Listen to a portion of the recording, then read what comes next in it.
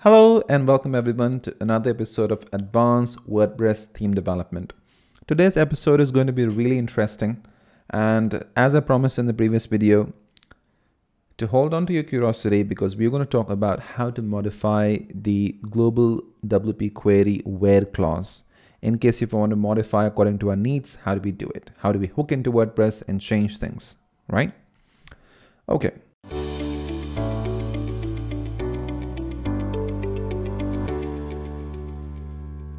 So let's try to discuss the problem that we have and how we want to solve it. So this is our single post page, and what we want to achieve is that it should load the first post, and then if I click on load more, it should fetch and load the next available post, next most recent post. Okay. Now, when I want to do that, when I want to run a query, a standard WordPress query, right?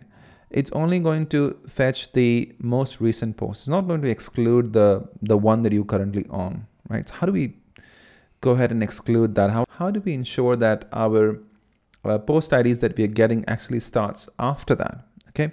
So for that, what we could do is, let's say we write a query, WP query, where post per page is 1 because you want to get the next available post, next one post. Okay. Every time this query is run, page equals to page number, and let's say that we create our custom key, right? Now this key is not present by default in WordPress. This is our custom key. You can name whatever you want. You can even say Imran post ID, right? Doesn't matter. So choose a name, which should be semantic, of course, so it's more readable. So I want to know the starting post ID, and I want to ensure that when the query is run, this data that is being passed is available in the global WP query, and then we can modify the where clause accordingly. Okay.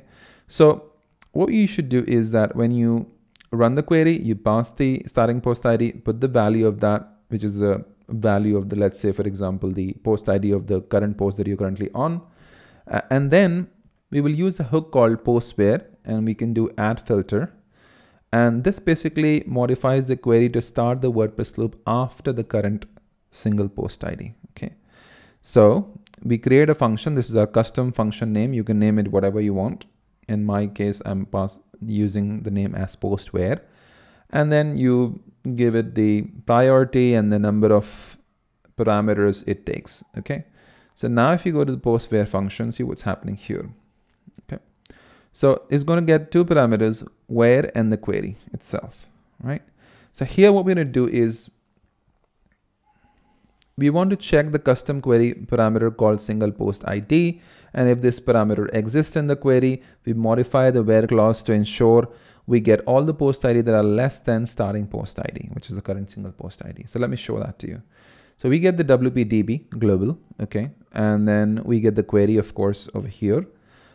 Inside of the query, we'll get access to the starting post ID. So notice that when you're running this query, okay, when you're running it, with the help of this query get method, you can pass the name of the key and check and get the value of that. Okay.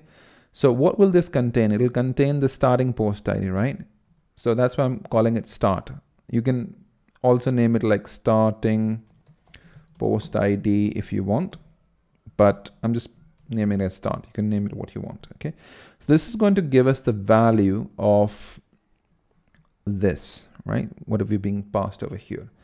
So we're going to get that. And if the query does not have our custom starting post ID, return default where clause, because if this doesn't have any values, then we don't really want to proceed further with our changes.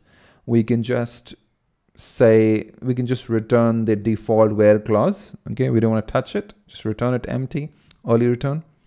And then if it does exist, which means it's going to get past this code, we're going to say where dot equals to, which means it's going to append this extra piece of code in the where clause. Okay. So whatever the where clause was is going to append, and it's going to get the WPDB post dot ID less than start. Start is what? Start is the post ID, the current post ID. So if you are on this post, then the post ID is 181. Okay, so that'll be that. So we will have all the query information available, whatever we run over here, but at the same time, it's going to put a condition saying that and make sure that the ID is less than whatever ID post IDs you're fetching, whatever post you're fetching, make sure their IDs are less than the post ID that you're currently on, which is the current single page that you're on, single post page that you're on. Okay, so that's what you're going to do. That's how you modify it. All right. Now I'm going to show that to you. I'm going to run it and I'll show it to you. So I'm going to take that there and let me show that to you here. Go down at the bottom and run it here. Page number, single post ID was 181. So let's put that there. Okay. And then my query equals, and I'm just going to print it and show it to you. Okay, so let's go there, refresh, scroll down, there you go. You can see that you've got the WP query object, and notice that you've got the starting post ID that you have passed as a custom parameter. And then you have the query variables available, all of that information, right? And that's your post. And notice this is the request where that has been appended. So let me show that to you quickly. So if you check request, so over here, my query request, then you're only going to get this. Okay, that's what we're interested in for now. Refresh, there you go. So what I'm going to do is I can actually go to my PHP my admin. I can run this and see what's happening. So let's do that. I'm going to go to my workbench, which is PHP my admin. I'm going to go to WordPress and then SQL and then just paste that there. So see what's happening there.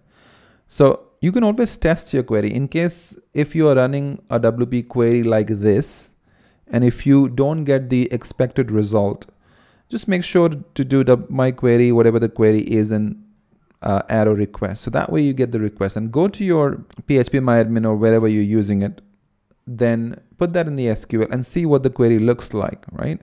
So basically it's saying WP post.id from WP post where post, let's see where is our code is appended. There's our code. You can see that. So WP post ID, and notice what we had added. We're saying WP DB post. So that's WP post.id.id. Okay. Right. And then less than 181. So this got changed, right? This is getting it dynamically. The value from what we have passed here is 181. Okay. So if you run it, go, notice that you're getting this 163 ID, right? So this is the post you're getting. Okay. If you want to edit it again, maybe let's put 163 and what happens. 163, go. Notice now it's changed. It's to 157. So I don't have the posts organized that way, like in the consecutive order. That's why you're seeing that random number, but I'm just going to show that to you quickly. So I just created these two posts, and if I hover over it, the post ID is 338. So let's try that. Edit it, 338, and hit go. So if I hover over it, it's 340. I've created these two posts. So 340 is the post. Let's edit it, 340, and hit go. You can see that after 340, we got 338. And if I go and hover over it, this one, you can see that this is 338, right? 338. So we're actually getting the next most recent post, which is great. Perfect. So I hope that helped, and I hope you did like the video. If you did, please give a thumbs up and do subscribe to my channel if you aren't already. Do follow me on Twitter. My Twitter handle is imranhsayed, and please start my repository to support my work. Thanks to all the 440 people who have already started my repository. So please start it as well, and do follow me on Twitter as well. My Twitter handle is Codeytek. So I'm going to see you in the next video. I hope you enjoyed the tutorial. Thank you very much. Bye-bye.